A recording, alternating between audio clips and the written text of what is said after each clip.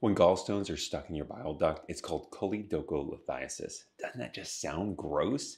It is, and let's discuss the problems that are caused when gallstones block your bile ducts.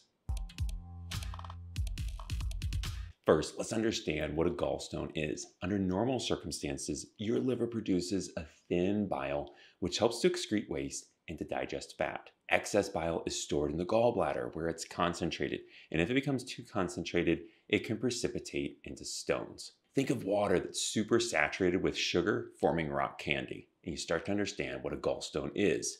And you can think of the problems that causes if it slips out of the gallbladder into the bile ducts.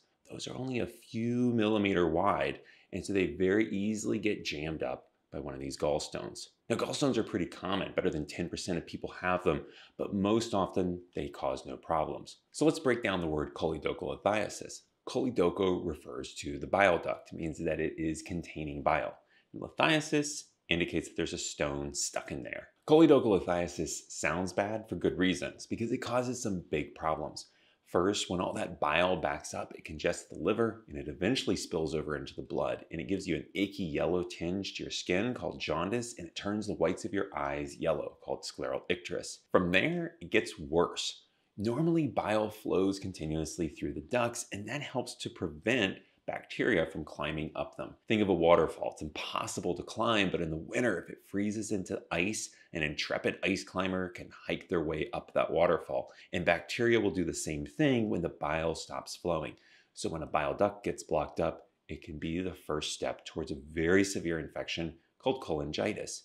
And that can eventually lead to liver failure, septic shock, and death. And so this is a very important thing for the emergency room to get all over, get antibiotics started, and they'll quickly involve GI because we need to remove that stone, as we'll talk about soon. Another problem that can occur is pancreatitis.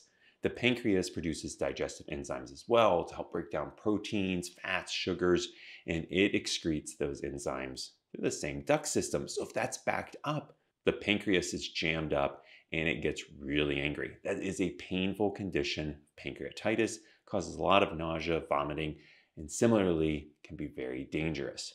And so both of these situations, cholangitis, pancreatitis, really important to act promptly on. I hope this video helps you to understand choledocholithiasis, what it is and its complications. Please subscribe to the channel to watch for new videos on the evaluation and management of choledocholithiasis. Thank you and be safe.